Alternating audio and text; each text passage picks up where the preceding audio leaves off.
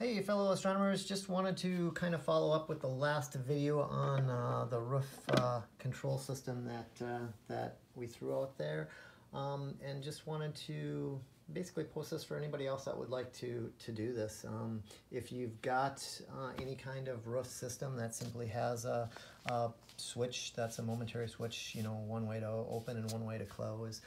This is a really cheap system that you can add to your roof control your current roof system to completely control and automate it. It's kind of nice because it's completely Wi-Fi, so there's a web interface. So from your PC you can click open, you can click close, it'll open and close your dome. I've also written the ASCOM compatible drivers for it as well, so you can throw it in Sequence Generator Pro or whatever you're using that's ASCOM compatible, and that will also open and close it for you. So that's kind of nice. At the end of your sequence, you can just, you know, if you want to set that as part of your close sequence for the night, that it parks your scope and closes your roof, you can totally do that. More importantly, we had actually built it for remote imaging. Our roof uses 12 volts. It's just got a 12-volt battery that we've got on a trickle charger that I showed in the last video. But the really nice thing about that is if we lose power, essentially it'll sense that our network's down, and therefore, and this is on the Arduino system is on that battery as well. So if the Arduino can't talk to the PCs, you know, power went out, whatever, a PC locked up, that sort of thing, it'll simply close the dome for you. So it's kind of a protection in that sense. And also another thing was just the fact that I did put it, the Arduino now goes out, it grabs the internet time. There's not a built-in timer on these little Arduino, so it goes out, grabs the internet time, and then what it does is you can put in your latitude and longitude, and it will also then calculate your sunrise. I forget the gentleman's code that he posted it on that gives sunrise and sets for latitude and longitude. So I grabbed that, which is really slick. So you can then take that sunrise, I subtract 30 minutes for basically civil twilight, and it'll automatically close your roof if you so desire. So that's kind of nice too. You can just be imaging away, and it doesn't matter, you know, the roof's going to close half an hour before sunrise. So that's kind of nice. Power goes out, your roof's going to close for you, or again with the SGP. So how does this all work?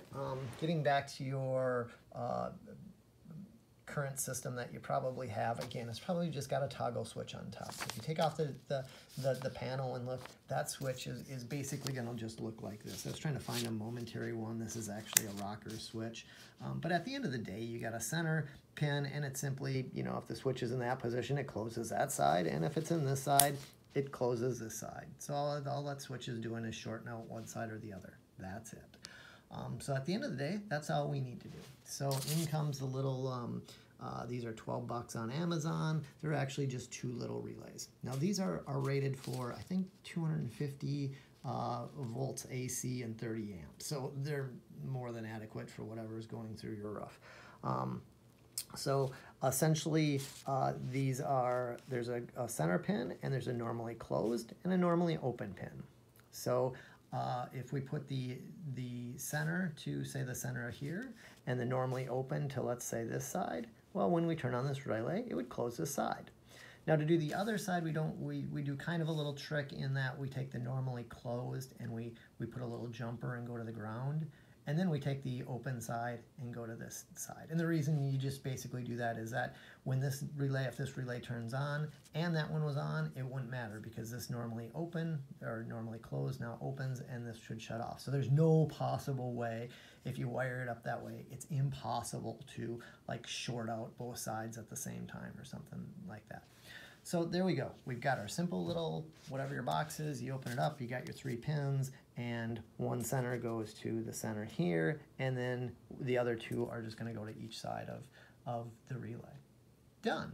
Okay, well, where's the Arduino come in? Well, to turn on one of these relays, on the other side, there's basically into this unit, and I didn't have to use, I could actually, if I was take it to the next step would be to actually just put this on our own, do our own printed circuit boards. But these things, like I say, are 12 bucks. Who cares? So they essentially take I think it's between 5 and 12 volts input is what they'll take.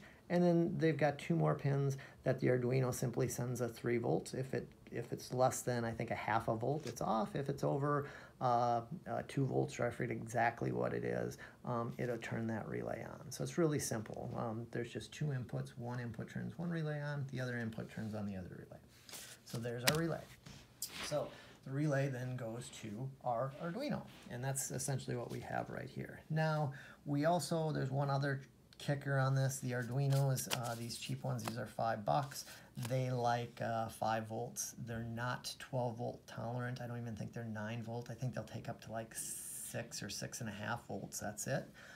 So in comes a little, there's probably better ones of these as well, but these actually are pretty slick, and I think they were $4 on Amazon that I got. Again, I'll post all this. But these will take anywhere from 0 to 48 or 24 volts input, and they're a variable. There's a little potentiometer. They can change the output anywhere from 0.8 to, I think, 14 or 16 volts output.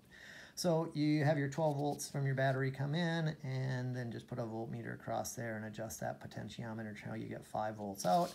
That 5 volts goes to our Arduino, and the 5 volt goes to our relay.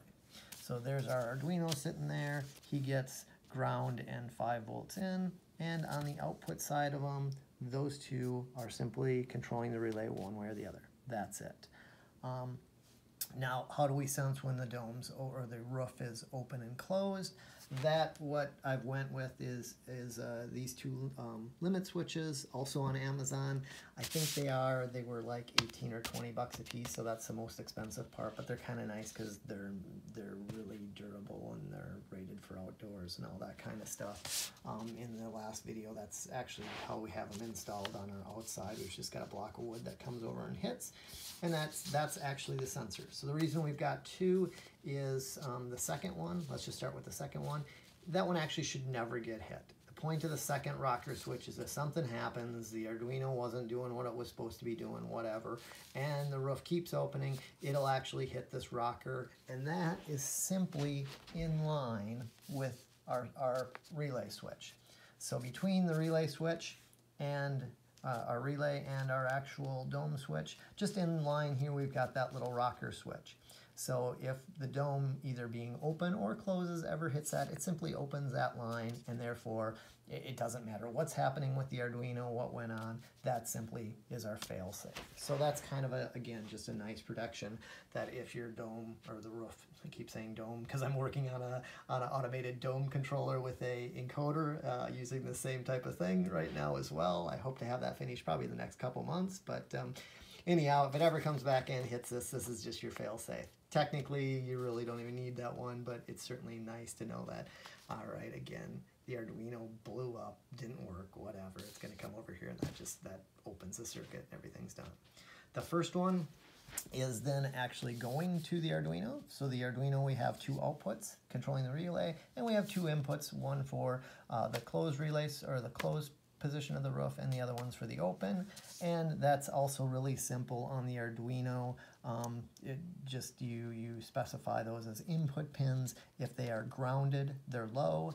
If they sense 3.3 volts, so 3.3 volts is running across them, you run 3.3 volts through these. Again, it's all low voltage, it's completely fine, no worries.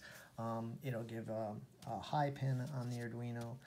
So when we actually go to open the roof or power is applied, what it does is it simply looks at all the switch positions and says, okay, is the dome, is the roof currently closed, or is it currently open, or is it unknown? And I'll show you that in the web interface.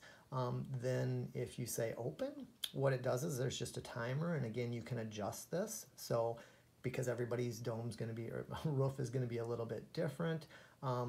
Ours, for example, takes like 25 seconds. So what we do is we set a timer for 23 seconds, and then it goes into a bump.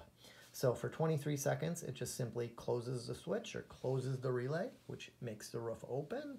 It opens, and after 23 seconds, it then pulses. So Most of these roof controls are not variable frequency, I mean VFD drives or anything like that. They don't even have pulse width modulated DC. They're just 12 volts one way, 12 volts the other way to the motor, and the motor's either running or not.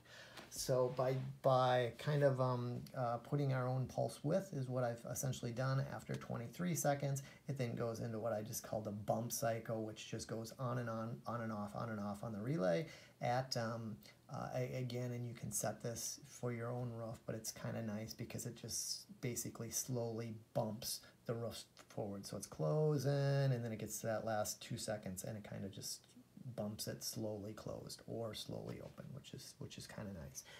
And those parameters are in the Arduino. You completely customize, you know, change whatever settings you want in there to make it work for you and for your roof. But overall, it's pretty simple. Again, cost-wise, you got $10 for these cool cases. You know, $1 or whatever, a couple bucks for the switch if you want. I went with nice 12-volt connectors. If you want to wire battery directly up to the 12 volts in, go for it. It's however you want to do it. But as far as raw cost, $10 for the box, $5 for an Arduino, $4 for a power inverter. Like I say, the switches are about $20 a piece, and we went with 4 of those. So you got $80 there, and $12 for your thing, and like I say, whatever wiring you want to use. So anyhow, hopefully that explains at least the kind of the mechanical side. I may make something up with the Arduino code just because that was kind of fun, as well as I would certainly like to make up something on how the ASCOM drivers work, because that's a whole area that I think they've done a great job, but it seems like unless you're a hardcore coder, it's kind of hard to do, and it really shouldn't be. So clear skies, guys.